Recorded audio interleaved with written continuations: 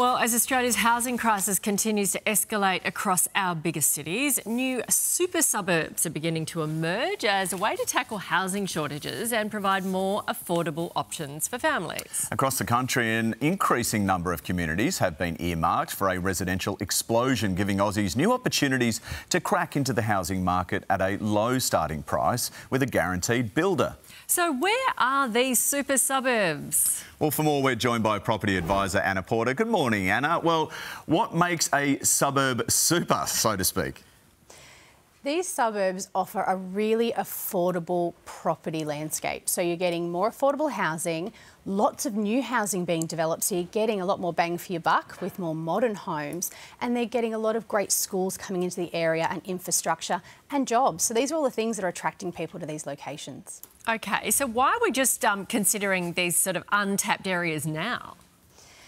Look, people are just getting priced out of the areas that we love and know. You know, your inner city suburbs, your metropolitan locations are getting too expensive, and people are having to look further afield for more affordable options, but also wanting areas that have got new infrastructure going in so that they can get, you know, a lot of new amenity, which is really important. New schools, new hospitals, all of this is becoming higher importance to people as our system is getting older. OK, let's take a trip around the country and have a look at these suburbs being unlocked, starting with Victoria.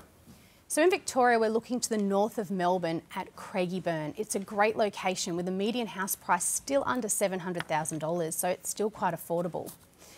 If we head over to some other suburbs, say around Sydney and New South Wales, we can pick up some great buys in around about $1 million in the Picton area, where lots of new suburbs and housing estates are popping up all around Picton, and a quiet little country town is becoming very popular now for young families. If we look over to, say, South Australia, there's some great opportunity over in... Oh, sorry, we'll jump into Queensland. Let's go to Queensland.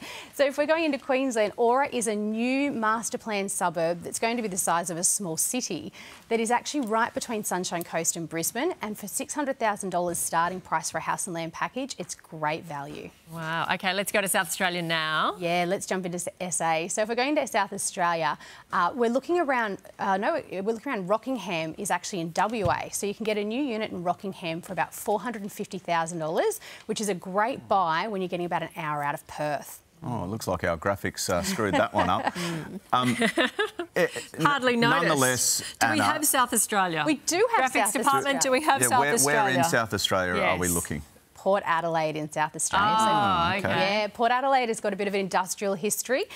If you're going to Port Adelaide, you're certainly picking up some new units on the foreshore. They're redeveloping a lot of that, and it's becoming a really, really vibrant hub for buyers and investors as well. Good description. Computer says no. We didn't quite have the picture for you. But Anna, thanks for joining us. Really appreciate it. And more houses, only better. Yeah, thank you, Anna. And we'll put all the information on the website for that.